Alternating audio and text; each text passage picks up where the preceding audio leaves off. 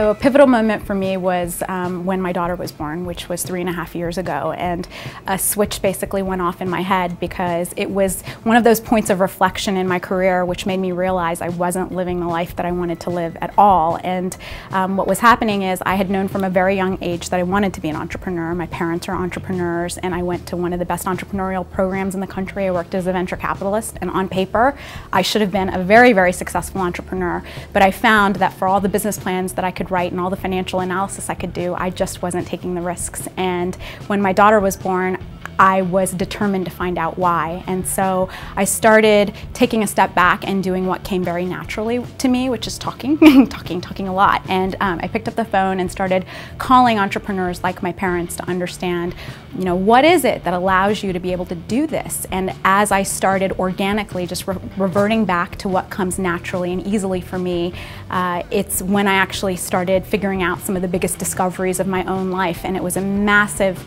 catalyst point and change for me and a breakthrough to understand what was holding me back from taking risks. And it's when you allow yourself to just live your own truth and just stare fear in the face, exactly your failures, what you're not able to do, and just be truthful about it and learn. It's exactly when you crash through the walls of all of those fears and obstacles and you move to the next place. And I'm so thankful for my daughter to bring all of that out in me.